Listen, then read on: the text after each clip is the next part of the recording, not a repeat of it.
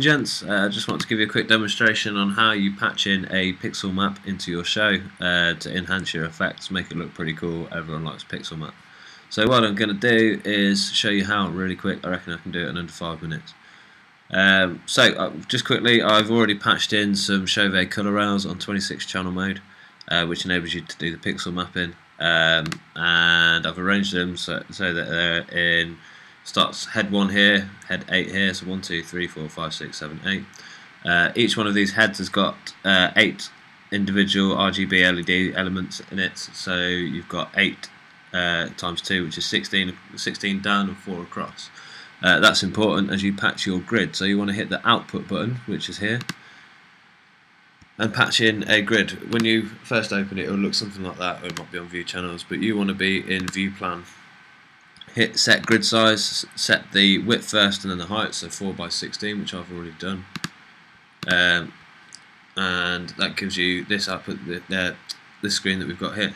So now we want to select the RGB elements, which is what's going to give our colours, and go back to our outputs, highlight all of that by clicking and dragging across, and set insert heads. Now the way that we've got them arranged is vertically, not horizontally, so you want to have vertical there like that, and hit patch pixel map, click yes, and I typically set the number of layers as 3 so you can do a bit of colour mixing and stuff like that. So there's 3 layers, and there it is, patched in. So if you now go to your view heads, you've got your generic bitmap patched in here, it's in your groups.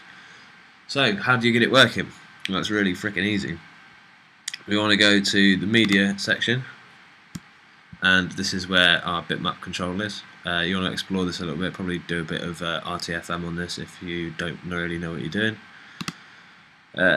First I'm going to hit locate, which turns the pixel mapper on. I'm going to turn the dimmers on. There we go.